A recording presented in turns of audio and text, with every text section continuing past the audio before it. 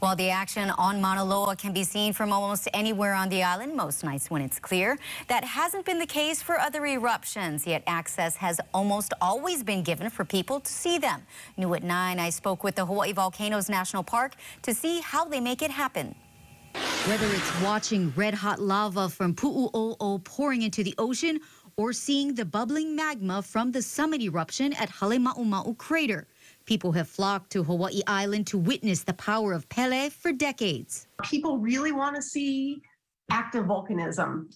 Hawaii Volcanoes National Park has helped get people as close to the action as quickly as possible. When we can, we will provide safe access to lava flows and to the volcanoes. And they do it any way they can, by setting up viewing areas like this one at Kamokuna in 2017. The Park Service was able to, make kind of a makeshift trail, if you will, over the hardened lava flows with reflectors and rope lines to keep people at a safe distance. When Halema'uma'u erupted last year, they created a makeshift viewing area, which is still there today.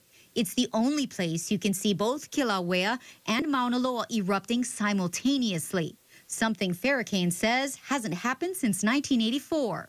But she says sometimes it isn't safe to provide access because volcanoes are dangerous after all, which is why the slopes and summit of Mauna Loa are currently closed.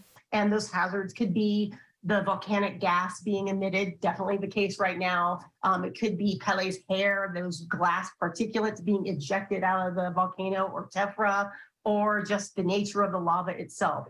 Due to the location and spectacle caused by Mauna Loa's eruption along Daniel K. Inouye Highway, officials moved quickly to provide a safe vantage point. It was a collaboration and partnership between our state, our partners at PTA, Puakalo Training Area, and just a desire to make something happen to protect people who are driving, to protect our public, and just really it was a safety issue.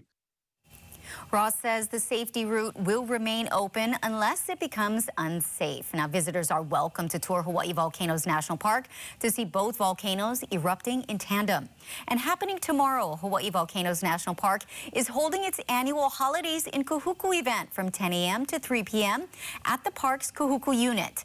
There will be hula, music, food, and Hawaiian crafts. For more information, visit KH12.com. Now,